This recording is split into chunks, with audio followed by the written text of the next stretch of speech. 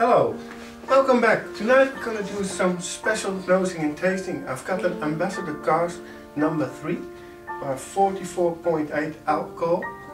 We're going to try it, the 4 of us, and then we'll tell you if we like it or don't like it.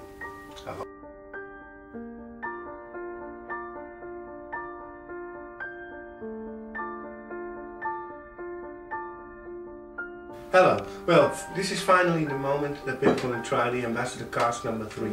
But before we're going to taste it and nose it, we want to thank Ian from the whiskychannel.com who made it possible for us to nosing and tasting the Ambassador Cask 3. Alright, let's go. Tell us what you think about it.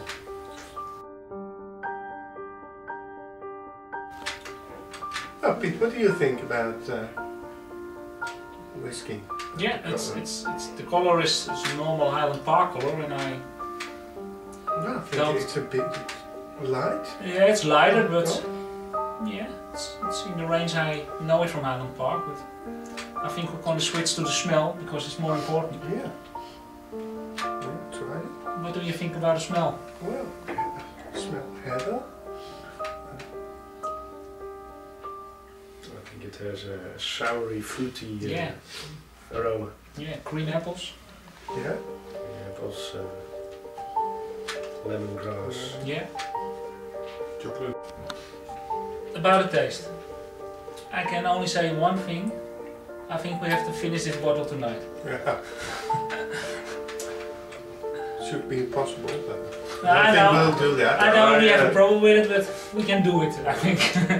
I think this is even better than the original 30-year. Yeah, this is definitely better.